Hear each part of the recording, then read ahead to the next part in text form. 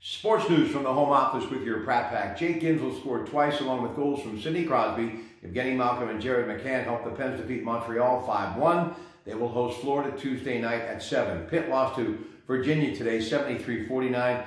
Pitt will be at Miami Tuesday night at 8 p.m. Pitt IMG Sports 93-7 The Fan. Duquesne defeated UMass 80-73. Penn State lost to number 19 Wisconsin 61-57. Oklahoma defeated West Virginia 92-80. Number 14 Purdue defeated Ohio State 86-51. Robert Morris defeated Wagner 69-60. Top 25. Number 23 Cincinnati over Memphis 66-60. Number 16 Kansas State over Baylor 59-51. Number 13 LSU over Alabama 74-69. Number 18 Florida State over NC State 78-73.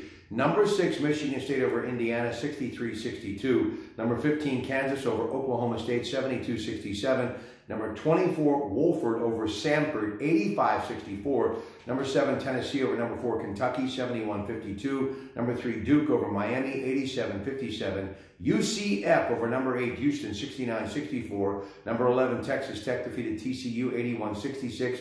Rutgers over number 22 Iowa 86-72. And number 5 North Carolina defeated Clemson 81-79. Wyndham Clark shot a third-round 67 and is at 7 under at the Honda Classic. Good for a one-shot lead heading into tomorrow's final round at beautiful Palm Beach Gardens in Florida.